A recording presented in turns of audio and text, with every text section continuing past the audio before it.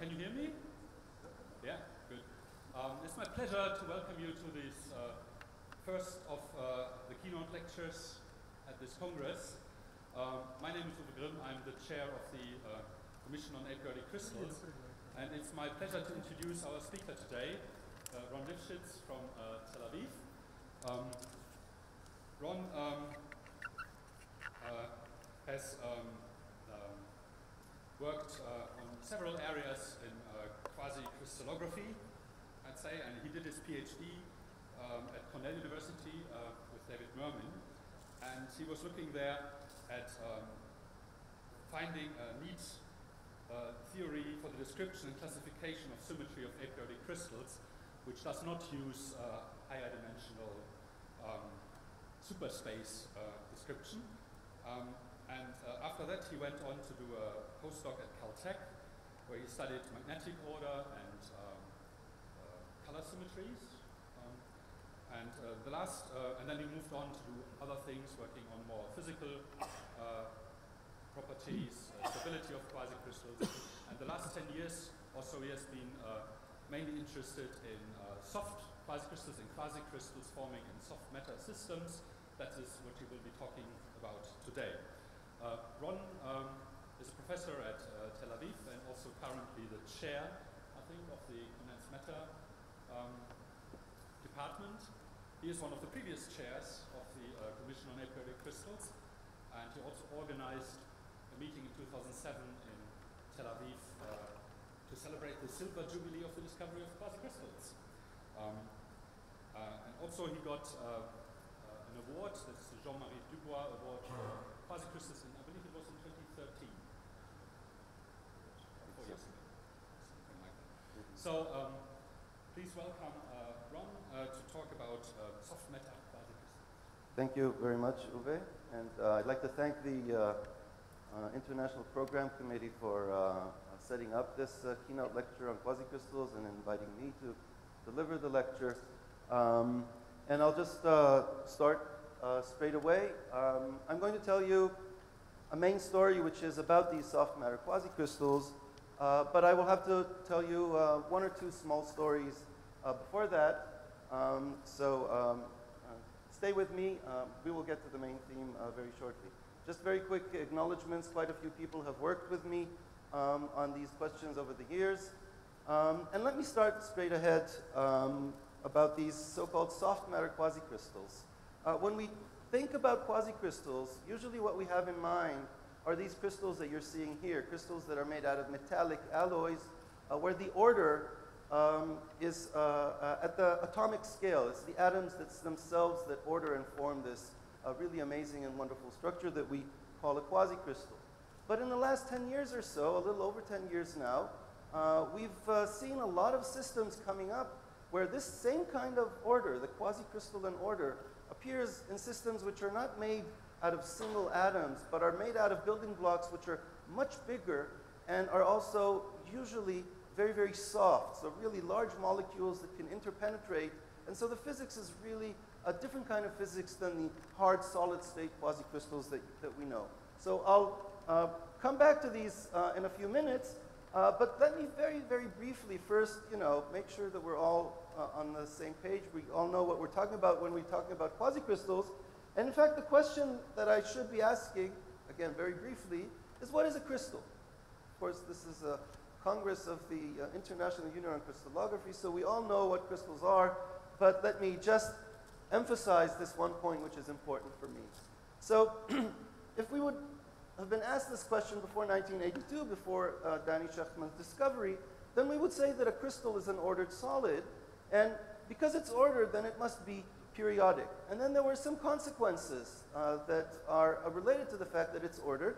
The fact that there's a diffraction that shows very, very sharp Bragg peaks, and the position of these peaks is closed under vector addition. What that basically implies is that we can index the pattern usually by choosing a small number of vectors. If we're in 3 dimensions, 3 wave vectors, and then every other peak in the diffraction diagram is just an integer linear combination of these basic vectors that we found.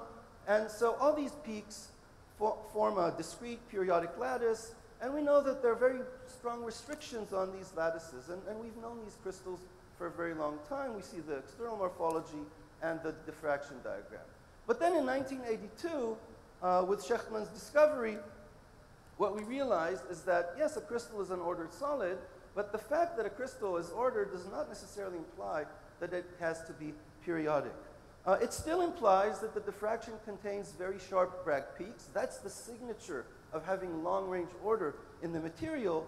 And their positions are still closed under vector addition, but they're essentially arbitrary from this point on. So when we count different Bravais lattices, then essentially there's a hierarchy, an infinite hierarchy of Bravais, different types of Bravais lattices that one can have. And of course, we've also removed the restriction on rotational symmetry. So if the crystal is periodic, then the symmetry is very, very strongly restricted to the famous two-fold, three-fold, four-fold, and six-fold rotational symmetries. But once we are no longer restricted to periodic crystals, then we've removed that restriction. So a typical diffraction diagram of a quasicrystal, of a crystal that is not periodic like this, is shown here on the screen now. You see the Bragg peaks. You can even see in your imagination that each pair of Bragg peaks add up to a third Bragg peak that's also in the diffraction diagram.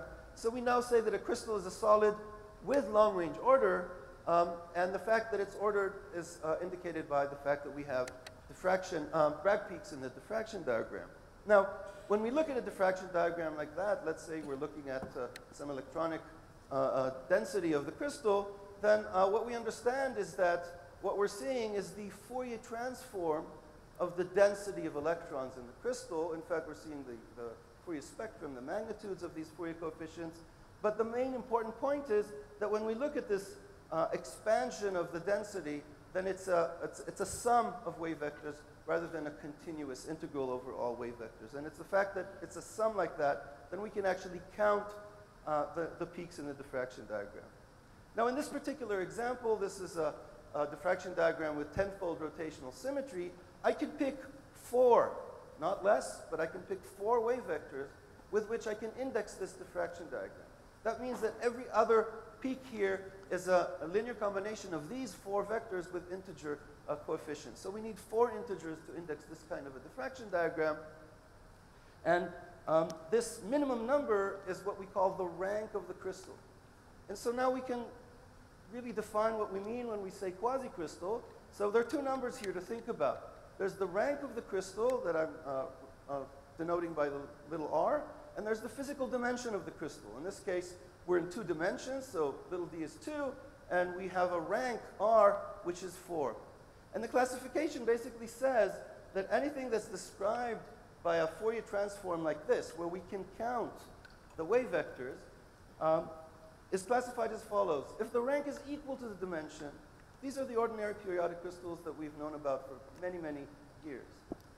But if the rank is finite, it's a finite number, but can be greater than or equal to the dimension, then this kind of a structure would be called a quasi-periodic crystal.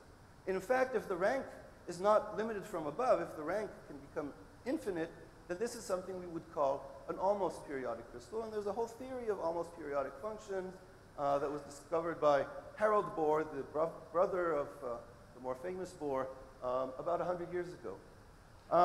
The one thing that's very important to note is if I look at the diffraction diagram and I add 2 of these vectors to get a third one, I might reach a vector which is further away from the origin, but I can also add 2 vectors and obtain a vector which is closer to the origin.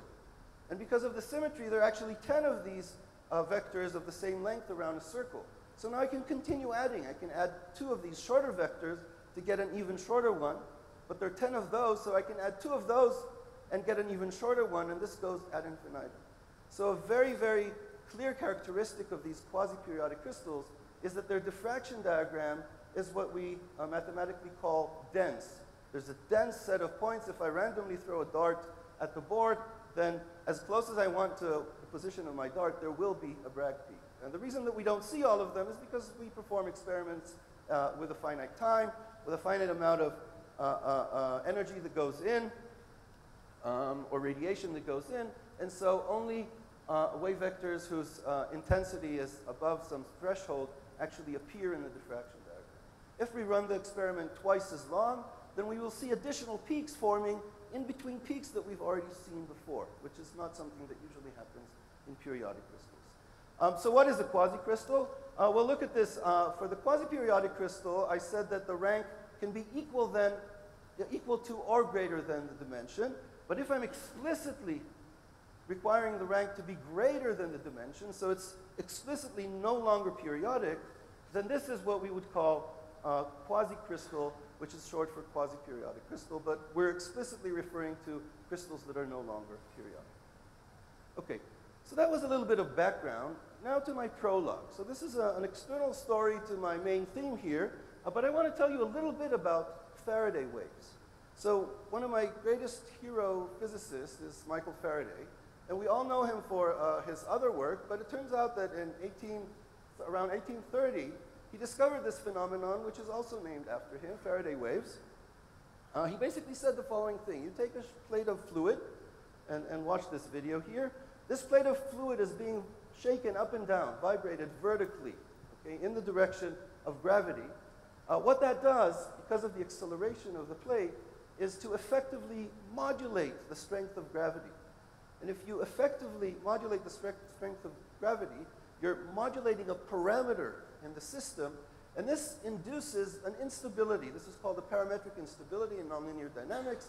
But essentially what happens, sorry, is that the fluid surface is no longer flat. It develops this instability. And what Faraday saw are various types of patterns that are just various normal modes on the surface, various modes, sorry, on the surface of the fluid. Now Faraday saw stripes, and Faraday saw these kinds of square patterns. And I'm going to show you a more interesting pattern that showed up. The one thing I want to stress is the fact that this pattern doesn't depend on the shape of the container. It really is the frequency with which you shake that is translated into a length scale, a wavelength in the system through the dispersion of the fluid. So different fluids for the same frequency will give you different length scales of patterns. So it turns out that in the early 90s, there was a group, and you can guess which country they were from, that repeated this experiment, now shaking the plate not with a single frequency, but with two frequencies, so with a linear combination of two frequencies. Now each frequency selects a length scale. So now in these patterns, we have two length scales that we can control in the experiments. And so now we're forming patterns out of two length scales rather than just one. And among the patterns that they saw, using two frequencies, using two length scales, were these 12-fold symmetric quasicrystals. Okay? Again, using the same definition from 2 slides ago, this is really a quasicrystal. It's just not in a solid. It's on the surface of this fluid. And here they say that the distance from Bordeaux to Geneva is 5 centimeters in the plate that they were using. And again, they wanted to emphasize that it's not the shape of the plate that induces the pattern. It's the actual modulation of gravity that does that. Now, in that paper, back in 1993, and I'm quoting, they said the following. They said the transition to a 12-fold, they called it a quasi-pattern, may be more common than previously supposed. So they were reflecting the fact that it was really easy for them to generate these interesting patterns. And so now I want to emphasize, the main results of this experiment were that they were using two frequencies. So two frequencies mean two length scales. And they emphasized one other important point, which was that when they shook the plate, they broke the symmetry between going up and coming back down. So when you add two sine waves, you can do something like this, for example, and this clearly breaks the symmetry of up and down. And only when they broke the symmetry did they see these interesting patterns in their system. Now, in this particular experiment, they didn't see any 8-fold patterns or 10-fold patterns. They really only saw, in terms of quasicrystalline patterns, only these 12-fold symmetric patterns. So I was young and ambitious, a little over 20 years ago. We wanted to see if we can maybe, motivated by this experiment, come up with maybe some mathematical, some basic theory that will produce similar patterns based on the same ideas that were essentially discovered in this experiment. Now, What we were doing is not something very new. We were repeating what people had been doing for a very long time. And this is something that in dynamical systems is called looking for a Lyapunov functional. For us, in material science, physics, chemistry, this is referred to as a Landau free energy. In this case, it's really the same thing. And there were people working in that direction. Try to find simple expansion in powers of, in the case of the fluid, the deviation of the fluid height from its average height when it's uniform, or the deviation of the material density, if we're looking at a material, from the average density. Say when it's a liquid, I have the average density everywhere. When it forms a solid, when it crystallizes, then I have deviations away from that average. So we want to describe a free energy as a function of an expansion in these parameters or gradients in these parameters. So as I said, in dynamics, this is a Lyapunov functional, and the one that I'm going to write down in a second was based on a very familiar equation called the Swift-Hohenberg equation in nonlinear dynamics. And in condensed matter physics, as I said, this would be a Landau free energy. And in fact, the functional that I'll be writing here is also based on early work that was done in the 70s and then in the 80s, trying to explain the stability of quasicrystals, but at the time it was not very successful in doing that. So let me show you this functional. This is the free energy, so I'm writing F for free energy to remind us.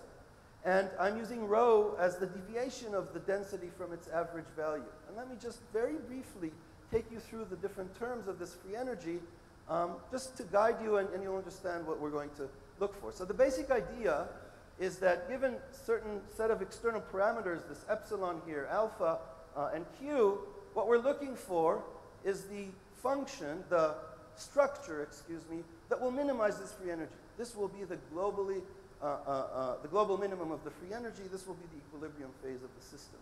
And so what I have here, first of all, are the two most basic terms that I can put in. This is a term that goes like rho squared. If epsilon is positive, since I have a negative sign here, this would like the density to deviate away from 0. I can lower the free energy if I'm forming a structure. So this induces the growth. And then up here I have a rho to the 4th. This basically says I have to pay some penalty for that at some point. So this is responsible to saturate the growth of my pattern, of my structure.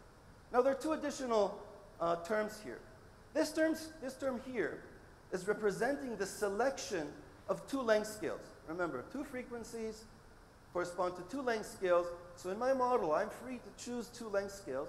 And this is how I'm doing it. So you should think of this rho as a function of real space. But if I Fourier transform rho, then I will write it in terms of its Fourier modes. And each Fourier mode, when I take a second derivative, this Laplacian, will bring down a minus k squared, k being the wavelength of this mode. And so if k in magnitude is equal to either 1 or q, then this is 0. There's no penalty in forming a mode whose wavelength is either 1 or q. But any other wavelength, there will be a price to pay to form that mode. So this is how I select the two modes that I want. And last but not least is this rho cubed term. And this is a term that I'm putting in because the experimentalists told me that they only get the interesting patterns when they break this up-down symmetry. So up-down symmetry here applies to the fact that I'm changing the sign of rho.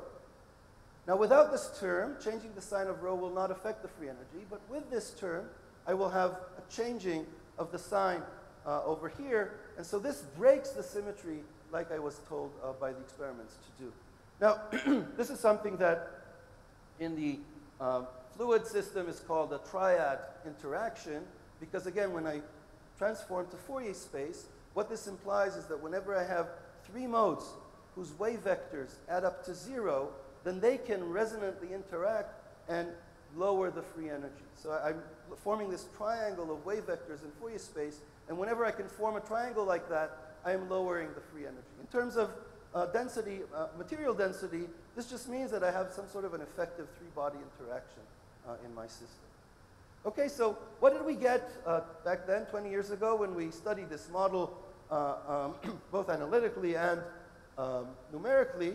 Well, first of all, if we remove this alpha, so no symmetry breaking term, then what we got are just the simple stripes. And what I'm showing you up here is the real space image out of a simulation, and down here is the Fourier transform. So this would be 0 of K space, and I have a +1 and a -1 in a particular direction. Now, what would I get when I do have an alpha? When I do have these triad resonances? Well, it then depends on the value of Q. So if one length scale is 1, the other length scale is Q. Q is the ratio of length scales, of the two length scales in my pattern. What I want to do is really use the fact that triangles can lower the free energy. So what I want to do, if I want to have wave vectors around a circle with an angle of 2 pi over n, because I want to induce quasicrystals with symmetry, an n-fold symmetry, then what I'll do is I'll take 2 unit vectors whose, where the angle between them is 2 pi over n, and I'll just take their sum to be the second length scale Q. So 2 vectors in an inner circle with a third vector on an outer circle will allow me to close triangles and reduce the free energy. So this is what we got. So when we choose Q to be the square root of 2, so here this is 1 and this is Q, then we get a very nice periodic square crystal. But then when we choose Q to be the length that will give me 2 pi over 12, okay, so a 30-degree angle, then if alpha is not sufficiently strong, then I get a very nice periodic hexagonal crystal. But if alpha is sufficiently strong, we indeed were able to see this 12-fold symmetric crystal. So here you see the inner ring of wavelength 1 and an outer ring of wavelength Q. What do we not get here? We do not get 8-fold symmetry, octagonal, and we just barely get decagonal symmetry. So barely that back then in that paper, we didn't see that we got 10-fold symmetry, but over the years we saw there was a little error in that paper, and we can stabilize 10-fold symmetry. But why is 12-fold so nice here? Well, this is a consideration. As I said, in Fourier space, for every mode that I add into my structure, there's a price to pay in that quartic term, the rho to the 4th. But whenever they come in triplets that add up exactly to 0, a triangle of wave vectors, then I actually can gain a lot. So it's kind of a balance between adding modes and being able to close triangles. Adding modes costs money, closing triangles saves me, energy. Closing triangles saves me free energy. And so what we have here is for different kinds of structures, counting the number of modes, basically how many Bragg peaks I see in the diffraction, and counting the number of triangles that I can close, then you can see that in the 8-fold, in this particular way of trying to form a 10-fold, there's just not enough triangles. In this other way of trying to obtain a 10-fold, there are just enough triangles. And for the 12-fold, just because 12 is divisible by 3, we really get a huge number of triangles, and this really stabilizes it very, very strongly. So the key idea is that we have modes of different scales interacting non-linearly in a way that breaks the rho to minus rho symmetry, and this is done via this 3-body interaction. It was very surprising at the time, 20 years ago, to see that such a simple free energy, and the dynamical equation that you write based on that free energy is a very simple dynamical equation of a 2-dimensional field, yields as its solution a quasicrystal. This was a time when we still thought that it might be, difficult to generate a quasicrystal in some physical setting, but it turned out to be very, very simple. The dynamics itself can be very flexible. Let me not go into that detail. The most important thing in that paper, I think, is that we said, we were a bit full of ourselves, but we said, we note that our model may apply to situations other than Faraday waves, although we didn't have an idea of what this situation would be. Just because it's such a generic idea, it wasn't based rigorously on a particular system, we just borrowed the ideas from the Faraday wave system, and we wrote this free energy. And there was some criticism over the years, let me not go into that. So now to my main story. So I want to talk about soft quasicrystals. I won't give you a very comprehensive review of soft quasicrystals. I really want to follow this idea and show you how we can come up with a mechanism to stabilize and understand the stability of these kinds of quasicrystals. But if you do want a review, a very wonderful review was written by Tomonari Doterra, who I saw here earlier, a few years ago. I highly recommend that if you want a really overview of all the different systems and a lot of the physics. I'll just point out a few examples. So the first example came up in 2004. This was a system made out of these dendrimers. These are very big molecules. I'm a theoretical physicist, so don't ask me to go into details. But the basic idea is that these molecules look like branches of trees, and the tip of the branch, that's the side that doesn't like water, and the other side is the side that likes water. So when you put it in solution, what happens is they protect the tips by forming a sphere out of these little cones. And so the main building block, the basic building block, is a sphere like that, a so-called micelle. And it turns out that under certain conditions, you see 12-fold symmetric structures. And this is a small angle X-ray scattering. This is a real experimental result that you're seeing here. And you can count the Bragg peaks. You have 12 in a circle. So the first 12-fold symmetric soft quasicrystal. The second system showed up very quickly afterwards. This is a system made out of polymers. It's an ABC star polymer, which means that you have 3 polymers, an A, a B, and a C, and they're all connected at one point. And again, I'm not going into the symmetry. The basic idea one needs to know is that they really hate each other. They're made to join at that point, so they can't get away from each other. But now when you put a lot of them together, they really want to stay away from each other. So the first thing that they do is they generate these columns where red is over red and yellow over yellow and blue over blue. But now they have to arrange themselves in the plane normal to these columns. And what often happens is that they generate very nice two-dimensional tilings of the plane. And it so happened that under certain ratios of lengths of A and B and C, what they saw was maybe not a perfect, but a 12-fold, something that is very close to a 12-fold symmetric quasicrystal. And you can see a direct TEM imaging.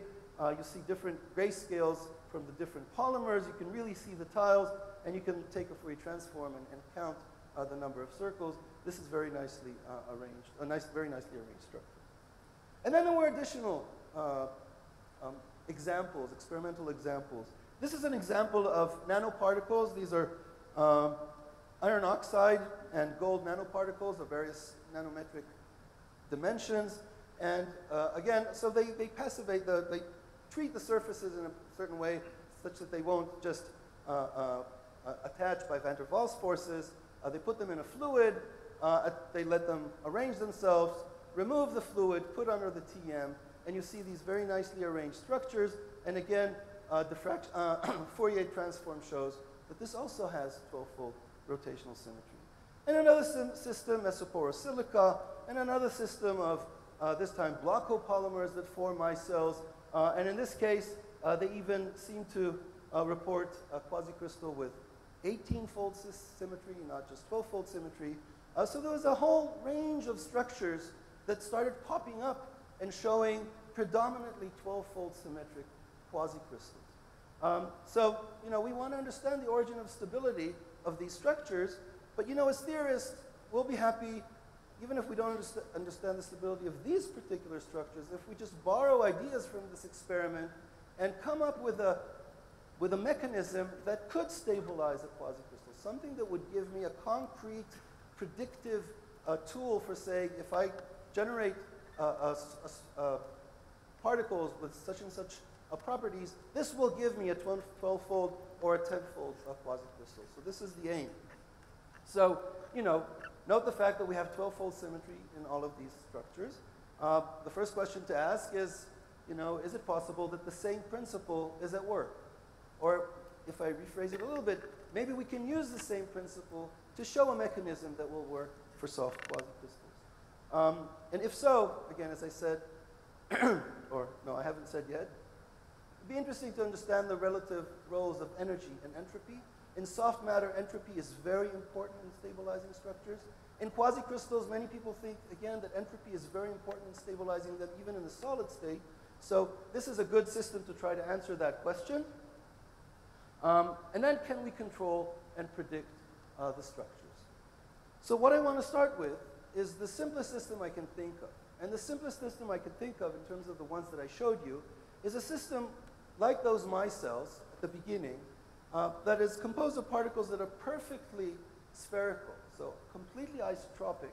I just have a single type of particle, no A and B and C, And the description of the particle itself is also very simple. The idea is that these particles have some sort of soft inner core with kind of hairs sticking out of it that are even softer than the core. So the whole thing is very soft, but the inner core is soft and the outer shoulders are even softer.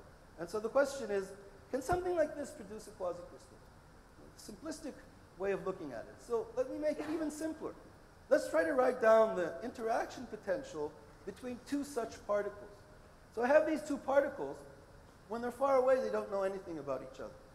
Now when they come closer to each other, when these outer hairs just start touching, then there's a certain repulsion between them. So this is this point here. I label this distance, I call this distance capital R, when they just touch each other. And then when they become even closer, just you can't see here, but there's a little R down here. When they come even closer and the inner cores touch each other, then again they're soft, but they're not as soft as the outer shoulders, so there's a slightly higher repulsion. So when the cores meet, this is a distance that I normalize to call 1, then there's a slightly stronger repulsion between the particles. And that's it. Okay, this is the simplest potential I can think of to try to kind of motivate myself by these particles. And the question is, can something as silly as this produce a quasicrystal? Okay, and this is isotropic. This is the same in every direction. Okay? So that's what we tried to find out. So we go through a little bit of statistical mechanics. I won't go into the details, but eventually we obtain a very standard textbook free energy after we coarse grain this system of particles, which consists of two terms. I have an energy term, which is a non-local term. It contains this potential U that I displayed on the previous slide. So I have a particle here and a particle there, and I have the interaction between them. And then I have an entropy term, or a temperature multiplied by an entropy, and the entropy term is a local term. Okay, all it cares about is the density, and C of R is the density of the particles at the point R. And this is a very standard form for just a gas of particles. Okay. And so the question is, what can I do with this? And what I'm displaying beneath it is the free energy that we wrote 20 years ago to try to explain those Faraday waves that I just told you about. And so when I compare these two together, I see that there are, similarities because both of them are quite standard. The energy term, the non-local term, is replaced by this term that calculates gradients. So a gradient is a non-local operator. It needs to know a little bit behind and a little bit ahead in order to calculate the gradient. So this is a non-local term that is replaced now by the energy term. And this expansion in powers of rho squared, rho cubed, rho to the fourth, this essentially is replaced by the entropy term. So the question is, can I learn from my previous knowledge about these Faraday waves about, how to treat this very simple and generic free energy, and basically, try to understand how to design that two-step potential to get my quasicrystals. So what we learned from Faraday waves is that we need two controlled length scales, or two length scales whose ratio is controllable, and I need those three body interactions to get those triangles to stabilize the structure, to lower the free energy. So where would they come from, and how could we control them? Well, what we did, and this is just, just to get a basic idea of where we're going with this, is we took this logarithmic entropy term that was written here, the C log C that was written here, and we just expanded it in powers of the deviation of the density from the average density. Okay, so delta C now is the deviation from C bar, which is the average density. So these are now normalized rows like I had previously in the old Faraday wave free energy. Okay? So after we expand like this, then it's quite obvious what we need to do here. The three-body interaction terms appear here in the expansion of the entropy. So they're somewhere hidden in that entropy. And of course, the energy scale, the two energy scales, they have to come from the pair potential. And so here's my pair potential, not energy scale, the two length scales come from the energy. So here's my potential. Oh, and we also get a prediction for the so-called spinodal decomposition temperature from this kind of a free energy. So the question is, how do I set the values of this potential? So remember, I scaled this length to 1 and this energy to 1. So this whole potential is given by two numbers, the position of this smaller step and the height of this smaller step. This is capital R and this is little u. Excuse me for the small fonts. So the question is, how do I set this value R? Is R divided by 1 the same number that I used earlier to get my 12-fold quasicrystals if that's what I want to get? Is that this 1.932? Well, we could try, but this idea of trying out potentials with two length scales, this is not a new idea.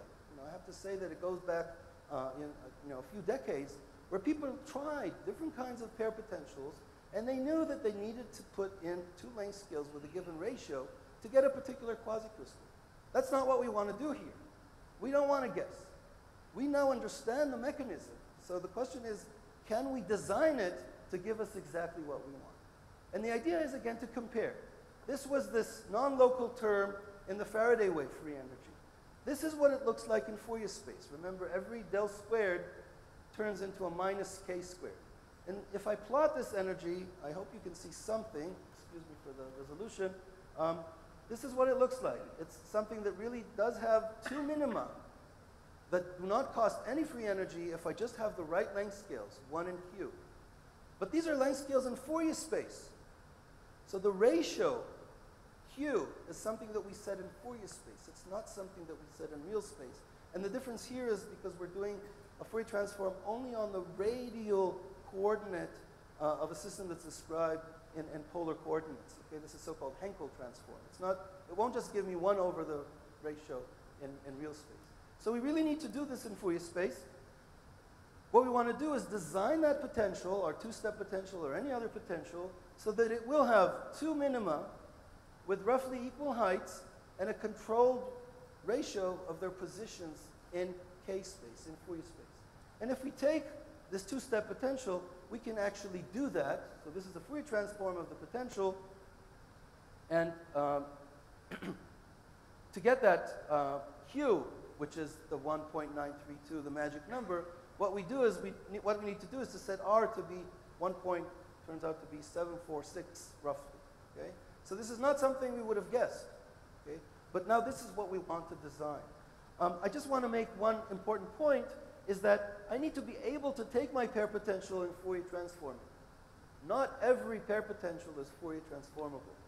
So if the interaction between particles diverges too strongly when they get close together, I cannot Fourier transform this. So if I want to describe hardcore interacting particles and understand what they're doing, I have to go to Tomonari Dutera here and ask him what to do, because our theory here does not apply to those systems. But there are people who are studying hardcore particles. Okay, so now we're ready. This is my free energy. I've designed the potential. I just plug it into my computer. I numerically search for the minimum free energy state with this free energy, and this is what I see. And I hope you can see something, but from my angle I can't see anything. On the left I see the real space structure, the quasicrystal, and on the right I see the Fourier transform, the diffraction pattern from this structure. So I have surprisingly very, very sharp structure on the left, and a lot of harmonics on the right-hand side. Okay, this is nice, but you might argue that it's some sort of a self-consistent argument. I designed something so that my particular free energy will find its minimum there, and it found its minimum there. The question is, will this work with real particles? So in order to do that, we engaged Michael Engel, who knows how to do much more complicated simulations. We wanted to do molecular dynamics simulations, where the temperature is really simulated properly. It's not just a parameter in a free energy. It really induces fluctuations. It does whatever a temperature is supposed to do. And we gave Michael these 5 potentials here. You're seeing U as a function of R. Now he wanted smooth potentials that you can differentiate, so no steps, and he didn't want them to be constant because the force is the derivative of this. He didn't want zero force. So we designed these potentials for him, and we gave them to him, and we didn't tell him what is to be expected out of them. And if you look at them like this, you can't even tell what's expected out of these potentials. But if you look at their Fourier transform, then you'll see that they were designed to mimic the term from the free energy that we use for Faraday wave. So in Fourier space, all of these 5 potentials have one minimum at 1, at k equals 1, and a second minimum at various positions, which are the square root of 2 to give me a square crystal, the square root of 3 to give me a hexagonal crystal, the golden ratio to give me a decagonal crystal, a 10-fold crystal, and that special value to give me a 12-fold crystal, and even 2 up here to give me just straight lines. And so we gave it to him, and it took him about a week to fiddle with the programs, but eventually this is exactly what he got from these potentials. We didn't have to change anything. Okay? So the idea is that you set the different ratios Q according to what I just explained, and what we find are phases that are called cluster crystals. Now, what are cluster crystals? Cluster crystals are formed by these ultra-soft particles, particles that can really interpenetrate each other. And so the first thing that they do is they do interpenetrate, and they just generate these clusters that are completely disordered, just a mumble-jumble of particles, a clump of particles, a cluster. And these clusters are now the main building blocks that form the crystal itself. So here on the left, you see this system of stripes. The red are the actual particles in the molecular dynamics simulation. And in the corner here in grayscale, what you see is a minimization of that free energy just using a density field, mean field description of the same system. So this is a very mean field-like system. It's very well described by its mean field. So you see the stripes, or a so-called lamellar phase, and then you see the periodic square and hexagonal crystals, and then you see the quasicrystals, the decagonal crystal, and the dodecagonal crystal. So these we can now form just by taking a pair potential, Fourier transforming that pair potential, designing that pair potential in Fourier space, and then going back and running molecular dynamics simulations. So the question is, what next? Well, I did promise a special paper for IUCRJ for this conference. I didn't finish writing it. I didn't finish writing it in time. Now it's been written, and it's being submitted to IUCRJ as we speak. And so a lot of the things, I'll just send you to that paper to read because I won't tell you all the secrets. But now we've developed a very nice tool, and this was done by a very, very bright student, Sam Savitz from Caltech, who's working with me on this. A very nice approximate tool to calculate the free energies in the original LP, that LP model from 20 years ago. And so this is a typical example of an approximate phase diagram showing the dodecagonal phase, the hexagonal phase, this laminar phase of stripes as a function of this control parameter that we have in that model, epsilon, and the strength with which we select the length scales. So if we select the length scales very strongly, very precisely, then we're up here, and here we know exactly what the minimum free energy states are. As C becomes smaller and smaller, we don't know exactly what it is, but this is a rough phase diagram. It matches very nicely this line here that was calculated by a so-called projection method by this Chinese group in a much more precise way, so we're happy that that fits. But the nice thing about our approach is that it's really easy to calculate using that approach. And I just want to point out this interesting triple point.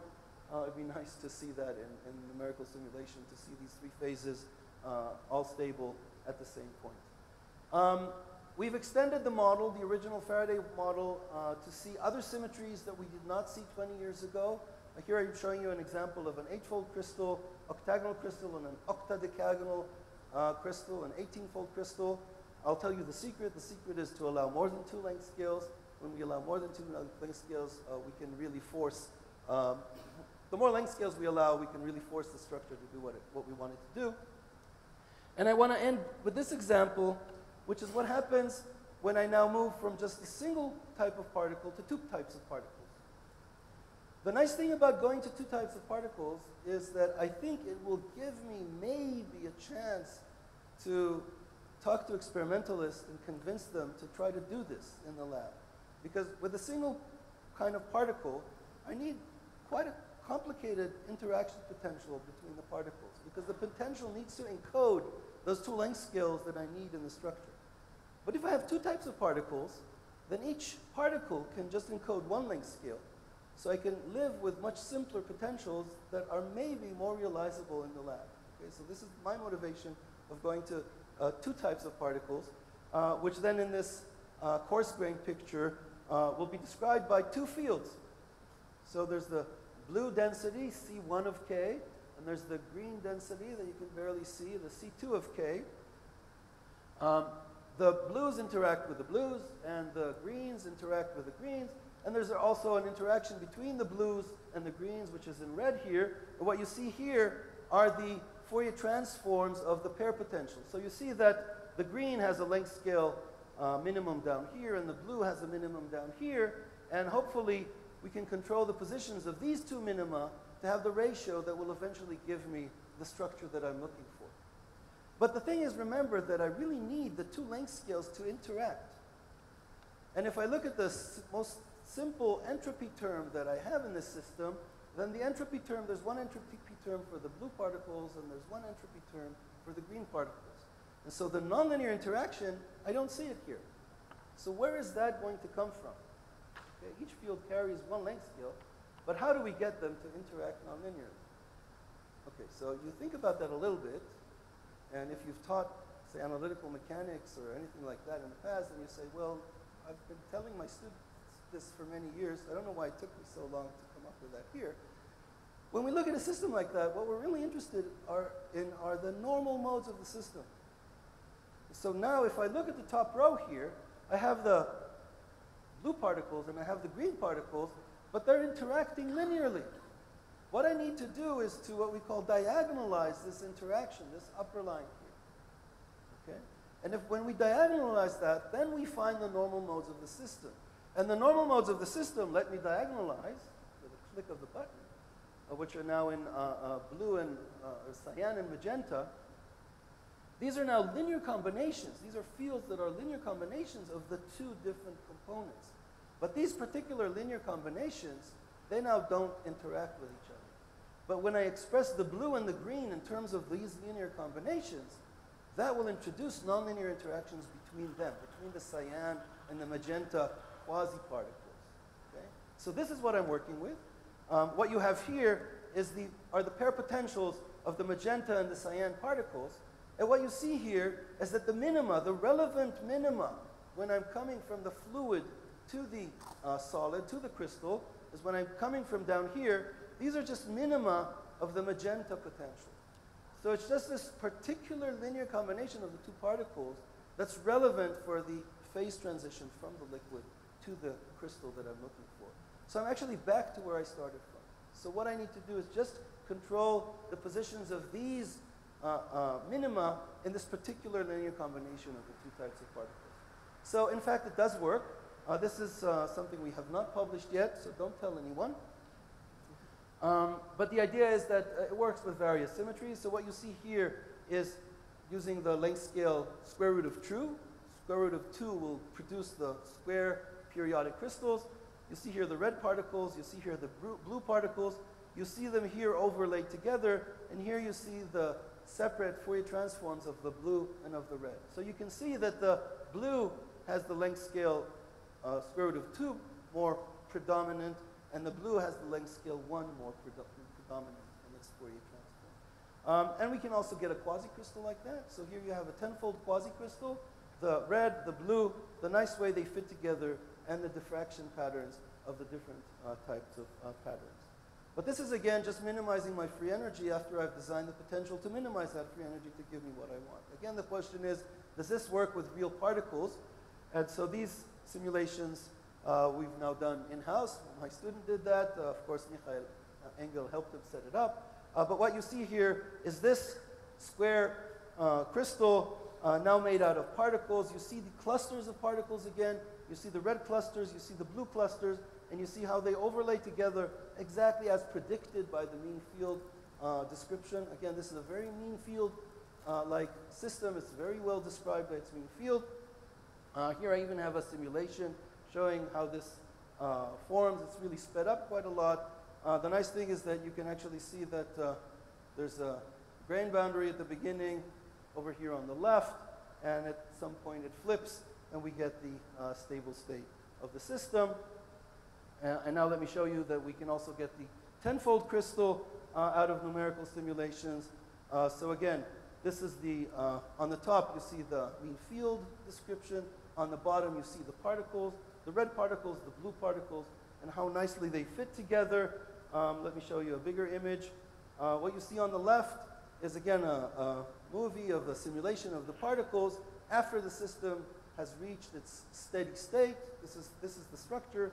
You see that there's still temperature. Particles are kind of juggling around. In fact, I think the structure looks cleaner when it juggles around than when you see a snapshot, because you really need to let the particles explore all the positions that they can take here. I just want to, well, let me skip this. Well, maybe I will say. So there's a lot of freedom in controlling the different potentials that we use. And for example, the interaction between blue and red, we can decide if it's repulsive or attractive when they're on top of each other at R equals 0. If it's repulsive when they're on top of each other, then you'll see a system like this, where the blue and the red sit at different positions. But when they're attractive, the blue and red can belong to the same cluster. There's no problem in doing that. So there's quite a lot of control here. I'm saying that if there's an experimentalist in the audience who might want to produce something like this in the lab. There is a lot of freedom. Okay. Let me show you what happens with temperature. So these are clusters at a fairly high temperature. So it's below solidification, below the fluid phase. We've obtained this threefold cluster. Q is the square root of sixfold hexagonal crystal. And as I lower the temperature, what we see is less and less juggling of the particles, and the clusters become more and more and more concentrated, basically allowing each particle to be exactly where it wants to be. I mean, they really would like to be all at the same point, so that their distance from the particles in the next cluster is exactly the distance that minimizes their interaction. But of course, temperature doesn't allow that if it's too high. One last thing is that when you run these kinds of simulations, you often end up with structures you didn't imagine could exist. So this was our failed attempt to generate a binary dodecagonal quasicrystal. In fact, we have not yet managed to generate that, but now, after writing this paper to IUCRJ, we understand why we couldn't get it. In fact, we understand why in these mean field theories where the entropy term replaces the simple three-body interactions, in fact, the tenfold crystal is actually more robust and more stable than the 12-fold crystal. It's actually a surprising result. You'll have to read the IUCRJ paper to see what the reason for that is. In fact, so we were trying to get this, and we found this neat system. In fact, it's very similar to a system that was described recently by Andy Archer and collaborators in a system of single particles. Here we see it in a binary system. What we did is we colored some of the blue particles in green. I hope you can see that, to demonstrate the fact that the blue channels are completely fluid. So particles can move along this hexagonal honeycomb structure, and it's only the clusters in the middle that contains both red and blue points that are fixed in place and cannot move around. Okay, so this really brings me to my summary. I guess you need to be old enough to be able to write a paper 20 years ago and not make a lot of impact, actually. It didn't make a lot of impact 20 years ago. But, you know, knowing that maybe someday it'll be relevant to a different system, and then this new system pops up almost out of nowhere. And again, I must admit, we did not specifically explain the stability of any of those 5 examples, experimental examples that I showed you. But what we have here, which I think is fairly unique within the quasicrystal community, is a very specific mechanism, a very specific scheme that allows us to design interactions between particles and predict the crystals that will form under the phase transition from the fluid to the crystal phase. The question of formation and stability of quasicrystals, even though we're now 35 years after their discovery, is still not fully understood. I mean, we understand, we know different mechanisms. We know in the solid state that electrons play an important role. We have a fair understanding of things, but not one precise mechanism, I think, that really takes you from the notepad, definitely to the computer and hopefully to the lab, that will really allow you to control, to design and then control what forms.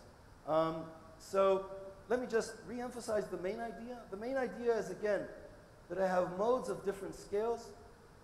I want to control these scales somehow. I need to make sure that these modes will interact non-linearly, because that is what stabilizes the structure once the length scales have been selected. And then this interaction must break this original up-down symmetry, or rho going to minus rho symmetry. Again, surprisingly, it's very easy to write down an equation that generates a quasicrystal. And there's a lot of flexibility. For example, the dynamics can be very flexible. I can use dynamics which just searches for the minimum, just going downhill in this potential, in this free energy length scale, or I can choose dynamics, for example, that preserves the density. So mass-preserving dynamics will look very different when I look at it on the computer, but it again will find these minima, so these are things that I can be very flexible with in doing. And I said it works very well with particle dynamics. It works with binary systems. And the main point, and this is the clue why, for example, here, the tenfold quasicrystal, the decagonal crystal, is actually more robust, is because this logarithmic entropy term breaks this rho going to minus rho symmetry in a very different way than the very simplistic cubic term that we had in the original model. So that behaves a bit differently. And as I said, we have the tool to control the self-assembly of these kinds of structures because these are not atomic solid-state quasicrystals. The interactions between atoms are given to us. We can't control them. But when we have these big molecules that we might be able to synthesize, we have the hope of being able to design their interaction to give us the structures that we want. So thank you very much for your attention.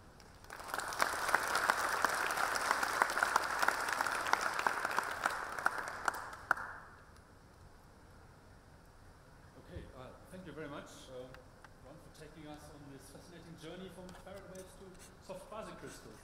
We have maybe time for one or two burning questions. Please use the microphone. So. Thank you. I just have a question about the symmetry breaking. So in your model, is this a global symmetry breaking or just locally because of simulation you find high-fold symmetry? In other words, can you predict there's a seven-fold symmetry? So let me just clarify. There are two breakings of symmetry that are going on here in this story. The one symmetry, the one kind of symmetry breaking, that's the important one. That's the one that I don't want to interfere with. I just want the system to do on its own.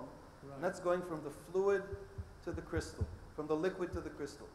Going from the liquid to the crystal, I'm not assisting the system. I'm making sure that the free energy or the interaction between the particles is fully isotropic. Okay, it looks the same exactly in every direction.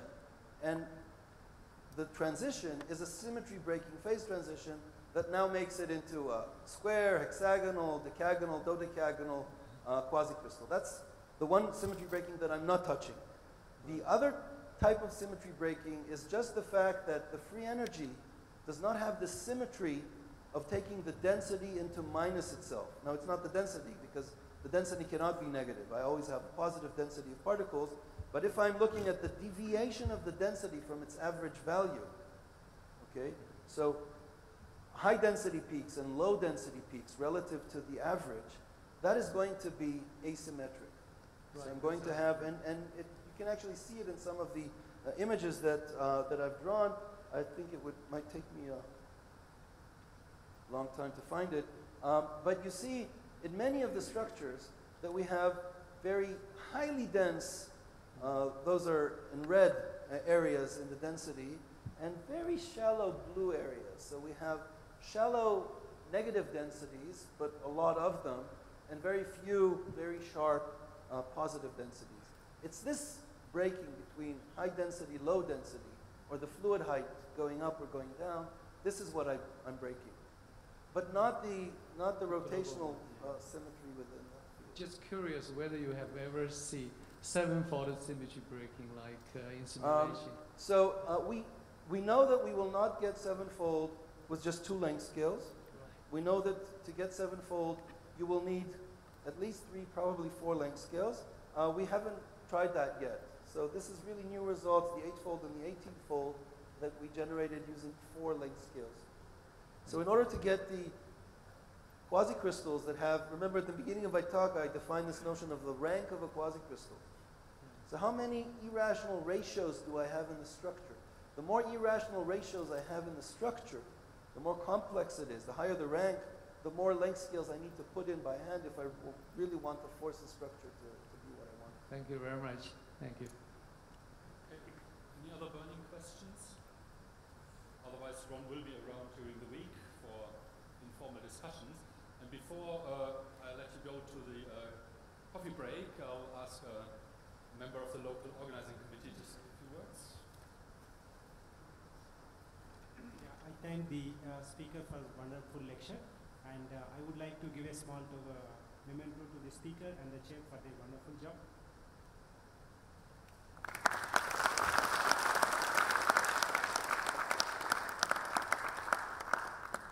Thank you very much. Thank you.